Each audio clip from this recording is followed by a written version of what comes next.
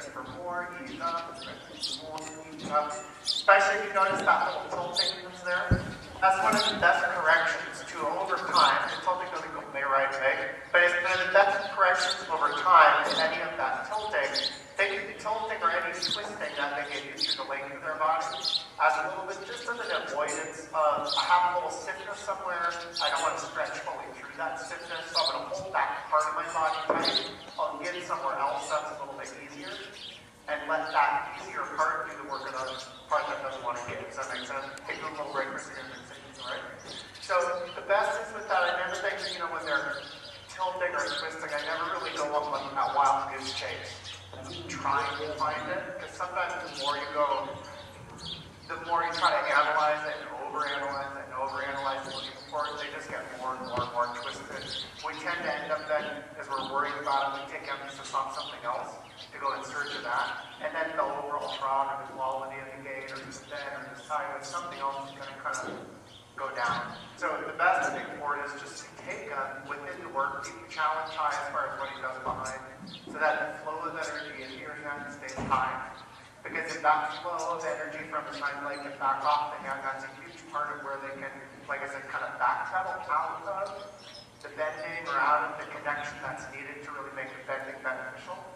So that they can slow down and we're already in trouble keeping, so we want to keep that energy and that activity in the hind leg really high. And then if you feel it where it kind of twists or he's hiding a little bit from something, just search that. Bend it extra, bend it less. Counter bend it once in it, bend it a little extra in it again. And just say to him, I'm going to continue within this. This is for him. Within this cut up, within the shoulder, whatever I'm in. And kind of work into this arrangement. These are Stacy's. Okay. Oh, I'm sorry. So that through the movement kind of his body. Can you get the power cord? Well, no, but it will.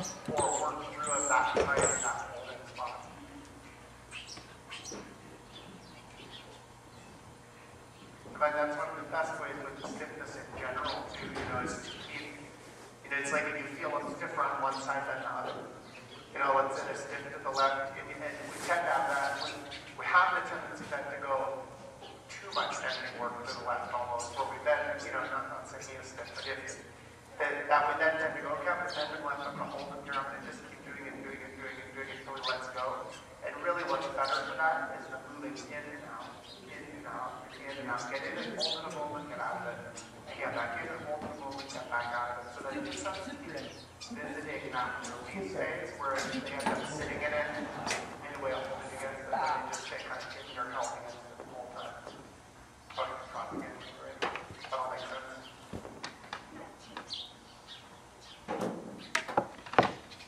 Let him know it's his stuff. And I would be pretty tough with the whole Well, I can't film and get this hooked up. Especially because sometimes with the older ones, I find not that way, but sometimes challenging them. Because we go, it's old, it's older, and I don't want to overdo it with them, which is definitely true, so you don't want to overdo it, right? To walk right, like Where do you plug it in?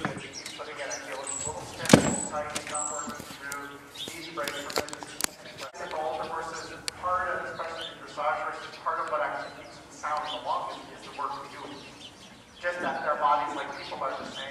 If you stay moving and active your whole life as you get older, it's not a big deal. Some kids have that detergent If you stop at any point in time and not super again, it's harder to get going again, right? So if you see it now, it's positive, don't overdo it, right? But challenge they put it directly in the drum, not in that down one side again when you're ready. And then that same little bit of shoulder in once, arms in once, this way a little touch and half touch is the same. And I'm looking at that ladder work, the shoulder in, arms in, and out. Be looking at it as something where you're going, I don't need it for the test. I can do it for a test. I can go through jobs, I can kind of get what I need to fulfill the criteria of the movement. So look at it right now as you're as personal trainers, right? You're taking as yoga instructors, and you're taking them through this training class, gym class, and you want to just take them through the movements to make his body more supple, more loose, more agile. Does that make sense? Yeah? So you take this exactly right. You take oxygen, you bend a little extra, a little less, a little more angle, less angle. Keep challenging the activity, no slowing down, that's right, stay on his cane, good. Right. So that you really want to be feeling, and I would use it a little bit as a gauge. When I get to the end of, let's play that last lunge, and then I get on the short side, is he trotting bigger, looser, more active? Does he feel more soft, more supple, more malleable than when I started that lunge? And I look at it, so if he doesn't feel like he's moving bigger, better, softer at the end, challenging even a little stronger.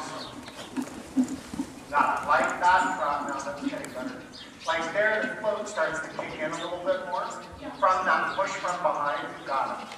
Yeah, nice. On his case with it, super, super.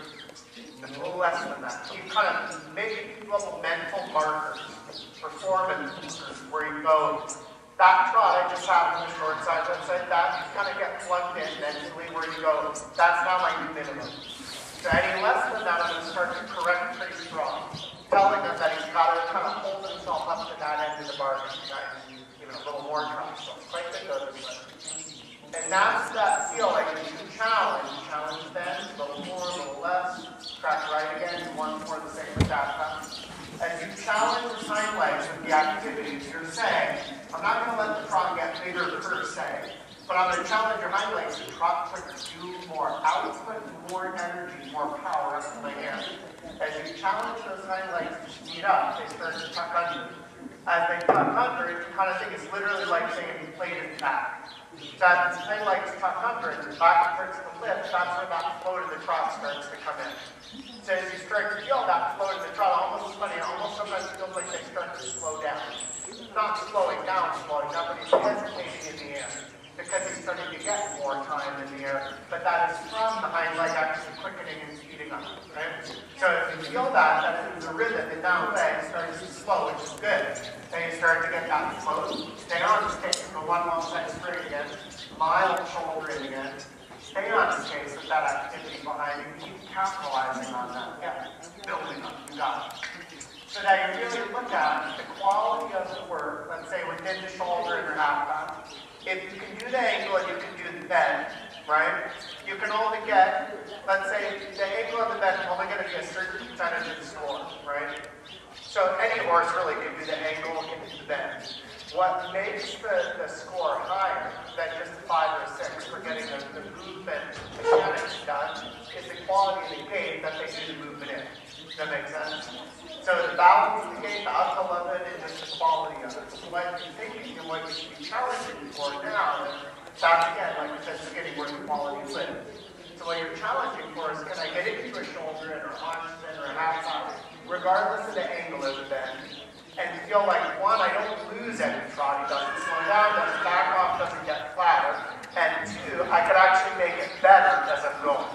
And again, even though it's a little different, in his case right now, that measurement is just the activity, that speed that you need him trotting out behind, which is kind of like overall starting to give him more inflated, floating off the ground feel in the trot. Yeah, nice. That's good. Challenge. You've got it. You've got it. Good. Trying to walk again. Went direct. Way better than to the right. Easier again.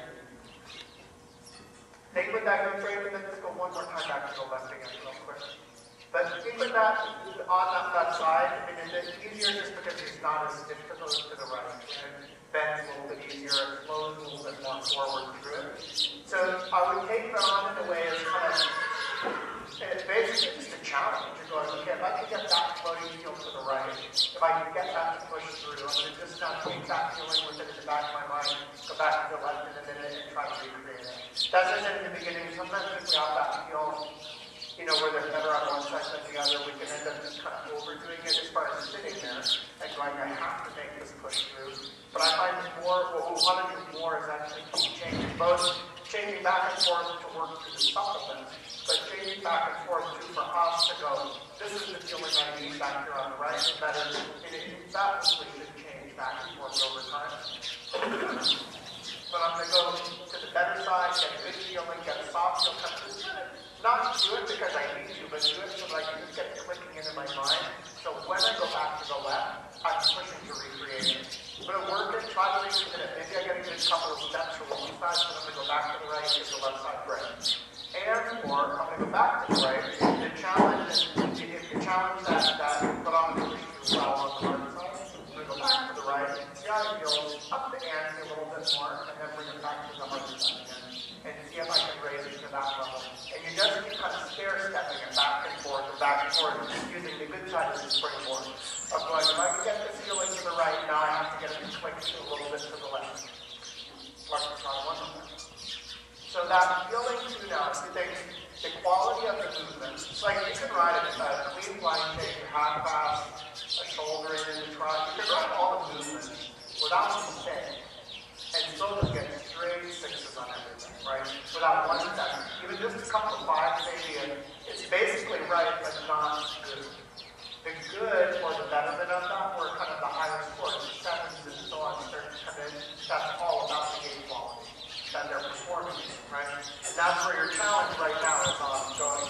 Everything's checking out for me, bending it on your shoulder, into the ankles, and all of that. I mean, you can't ignore that. It's the last thing you say every day, checking in with it. But I wouldn't make it an emphasis. I go to basically a shoulder in, yep, good enough. If I have more than enough angle that feels like giving a shoulder in is, I don't need to think about it. Now I have to just think about trot quality. And in that case, like I said, it's really just that challenge on the activity.